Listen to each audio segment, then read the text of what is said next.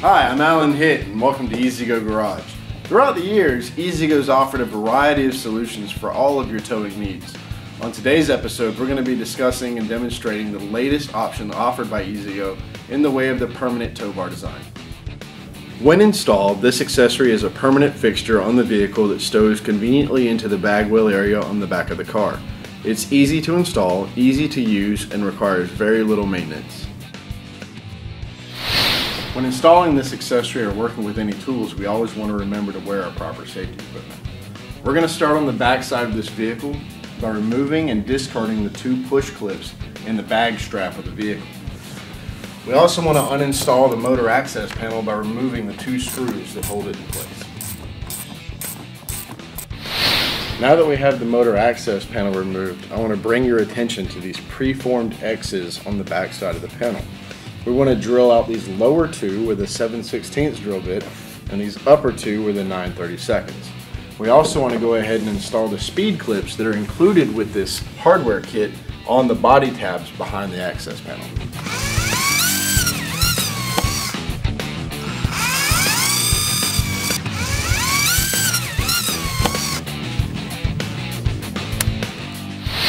Now that we have all of our holes drilled in the motor access panel, we need to assemble the lower tow bar retaining bracket.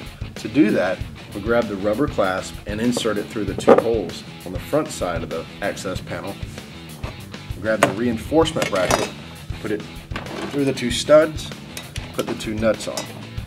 Now what this does is this distributes the force of latching and unlatching the tow bar across that back panel to keep it from warping.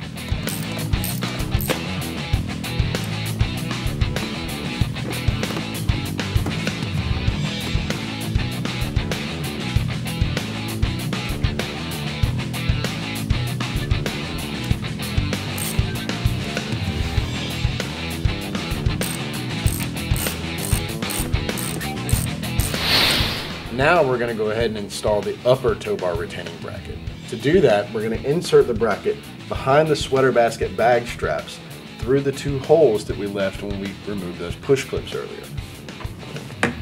Now we're going to go ahead and insert the hardware through the two holes.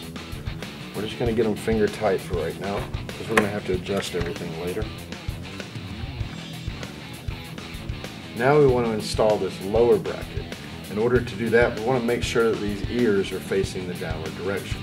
We're going to insert it right through here and bring in the hardware from the bottom side. We're going to leave this hardware loose for right now because we're going to have to come back and tighten it up once we make our adjustments.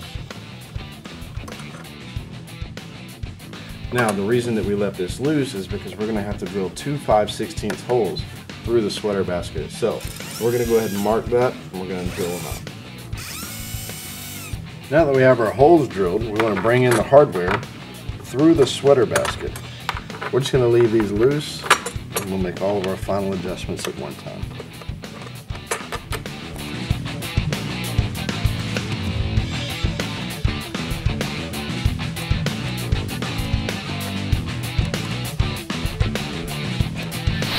To finish up the installation for the tow bar on the rear, we're going to go ahead and first insert the bushing through the hole in the floorboard. Make sure that we get our wave washer on the bushing. Next, we're going to physically insert the tow bar.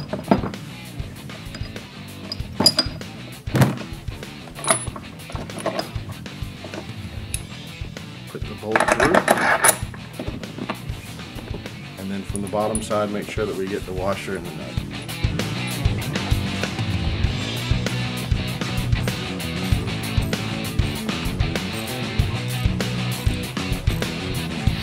Now that we have everything tightened up, we're going to snap the tow bar in place, insert the pin.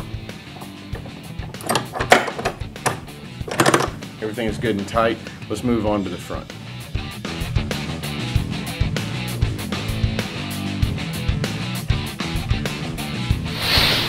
We already have the front receiver pre-assembled. The stacking order is you have your stud that passes through the receiver, your thrust washer, your flat washer, and your castle nut, and then it's all locked down with a cotter pin. We already also have our steering link installed onto this receiver. To install it, we're going to insert the stud through the bottom of the hole in the center, and we're going to lock it down with the lock nut.